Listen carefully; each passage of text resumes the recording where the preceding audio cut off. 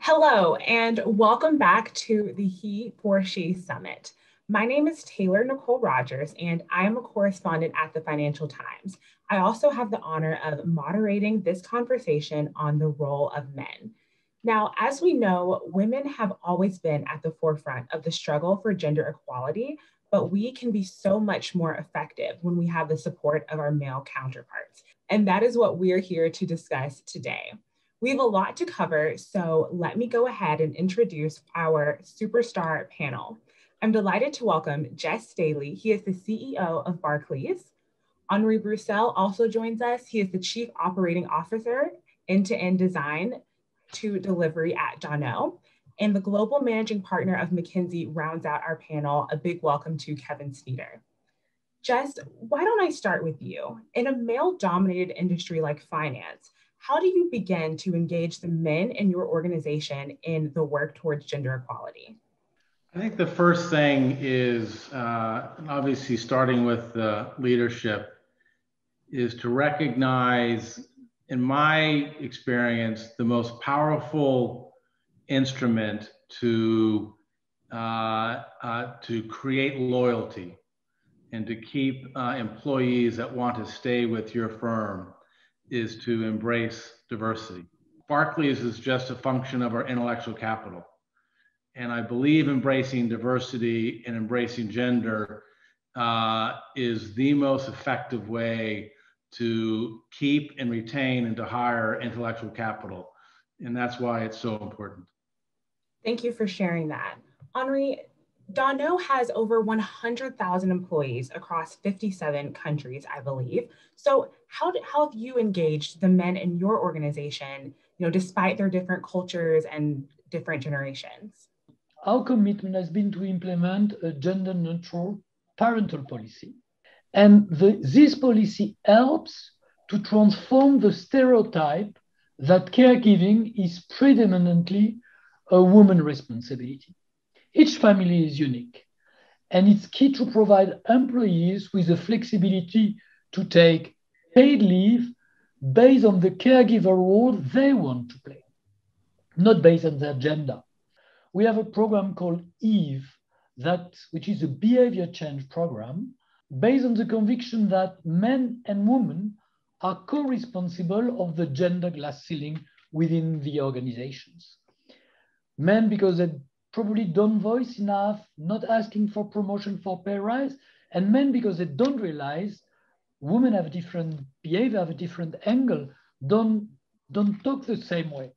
And with EVE, we have really changed the mindset, playing a rude role in the career path while being fully aligned with the HeForShe philosophy. Thank you, that all sounds great. Kevin, my next question is for you.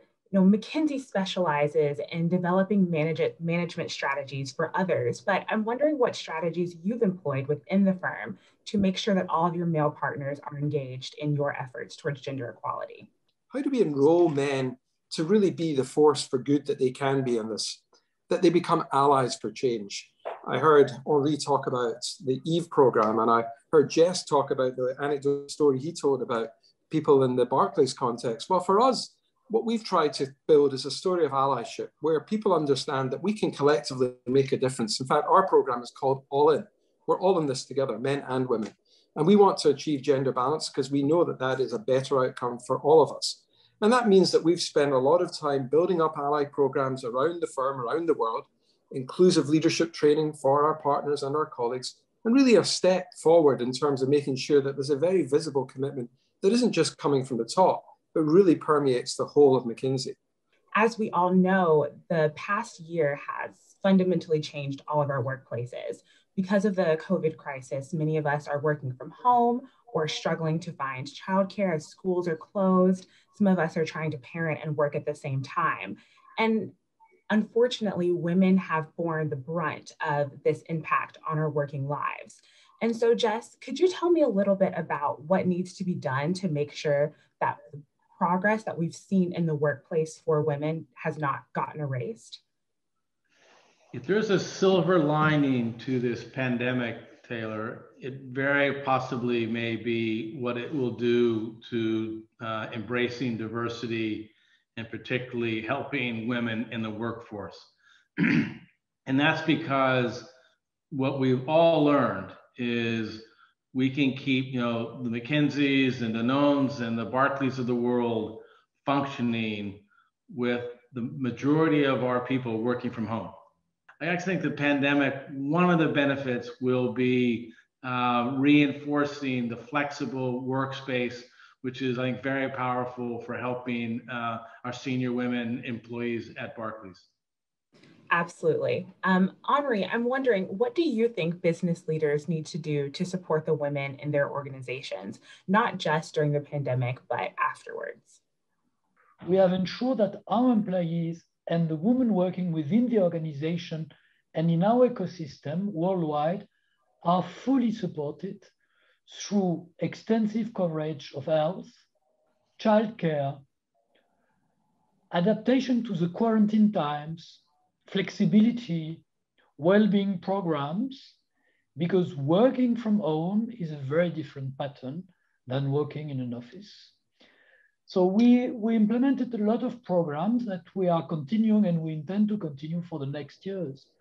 So for instance, in UK and Ireland, we have developed working parent online group coaching program to provide additional support to working parents, as well as an economic support mechanism for employees whose family circumstances may have changed because of COVID. Wonderful, thank you. Kevin, I'm wondering, what do you think companies can do to prioritize gender equality as our workforce continues to look towards the next phase? I think when it comes to the office and the notion of creating greater flexibility so people can work, and women in particular, can work in a fashion that is much more realistic given their personal and other priorities. That is the opportunity we have now, and it's essential we seize it. It's why when people say things like hybrid work and start to talk about that as an idea, at one level I agree, but at another level, we need to really make sure we don't end up creating a whole second-class citizenry of folk who do not come to the office versus folk who do go to the office. And in that moment, we could actually go backwards. We could make it much worse. We've all been on the video conference where you got 4 people in a room together in person, 2 people on the video coming in remotely, and very quickly you forget about the 2 people coming in remotely and things get worse for that group. They become less relevant. So it's not straightforward. We need to really work at this notion of hybrid work and make it relevant and well executed for everyone, but women in particular. Absolutely. And that flows perfectly into the next thing I wanted to ask you, Jes. What do we need to do today, in the next 6 months, in the next year, to make sure that we hold on to the momentum that we have today? Ultimately, we will solve this when men and women recognize that the senior women have to become part of the network. And men have to move forward to building personal relationships with senior women and vice versa, so that these senior talented women become part of the network and therefore become part of the solution of a firm going forward. In the UK, we created a function 5 years ago where every committee at that level of the bank, every management committee, has to have an ex officio member. And in almost all cases, the ex officio member is a woman. And it is simply to get senior women access to the network of an executive committee or a management committee. Thank you. Henri, I'm wondering from you, what actions do you believe men need to take to support our work towards gender equality? As male leaders, being in the decision-making position, we have the power to change the game and to challenge the status quo faster than a lifetime. We must be advocates for giving not only the voice, but also the power for women to lead the conversation, to lead the network, and to make the decision. Actually, we need to change the power dynamics. We took the commitment to say in 2025, we will be at full gender parity at all the senior leadership position. And I think this is a very strong commitment. And now everybody in the organization is really accountable for this. Thank you. And I certainly share your hope that commitments like the one you just described can get us to true equality during our lifetimes. Kevin, I'm going to leave you with the last word. What can we do to make sure that we do see equality in our lifetimes?